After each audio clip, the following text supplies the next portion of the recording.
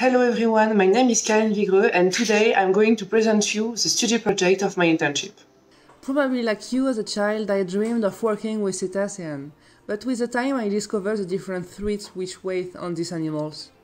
Pollution, collision with boats, incidental capture in fishing gears. Cetaceans are top-level predators that regulate the population of lower trophic level by a top-down regulation, and are also sentinel species whose health status is used as an indicator of the health status of marine ecosystem, according to Wells et al. 2004. They are threatened and their disappearance will cause an imbalance in many ecosystems around the world. According to the Pelagic Observatory, in 20 years, the number of stranded cetaceans on the Atlantic coast alone has doubled, reaching 1,500 individuals in 2020. Keep this information in mind, we will come back to it. Let's now look at the Gouffre de Cap-Breton where my internship at Apex Research took place. And during their expedition, they have seen several times pilot whales coughing. These animals are frequently found stranded and we don't know why. One of the hypotheses is that the stranding is due to a disease caused by a bacteria. The problem is that few studies are carried out on the microbiome of these animals, so we don't have a reference to know if it's a bacterium from a healthy commensal flora or not. So this is how the project was born. Our objective was to participate to the collection of this data in order to better understand them and protect them. Our second objective was to develop a new technique, a new sampling technique, to be able to approach them and collect data without touching them. During this internship and during the project, Apex Research and I collected samples of pilot whales' breath using agar plates attached to the end of a pole and had them analyzed by the BioSTRL laboratory in Mougins. But before showing you our results, let me introduce you my team.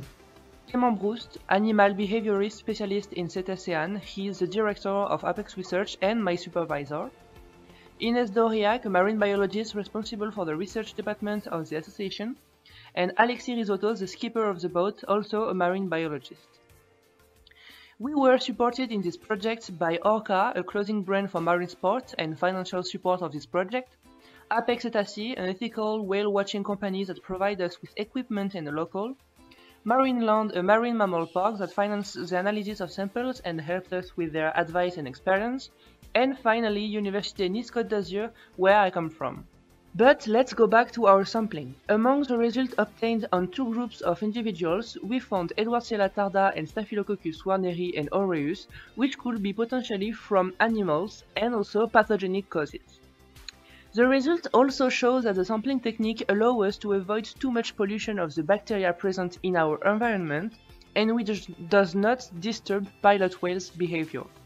So as you can see, we had not enough data to be able to perform a statistical test this season. The main goal of this first sampling was to test and validate the protocol in the wild.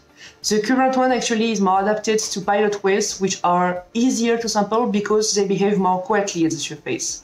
But like many cetaceans, pilot whales migrate and are only present here from March to early May, which limits the sampling season.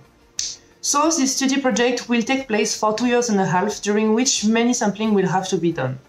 And with a large collection of data, we will then be able to define with more certainty which bacteria are from a healthy microbiome of this animal and which not. So there is still a lot of work to be done, but it's a great opportunity to work with marine mammals at sea during an internship. Thank you all for watching this video. Thank you to the team of Apex Research for this great opportunity.